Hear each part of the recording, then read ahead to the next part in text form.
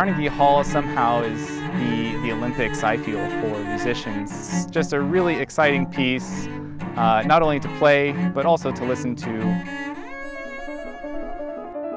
Winter Wind Etude, the Opus 25 number 11, is a bit more virtuosic, a bit more like a final piece to end with.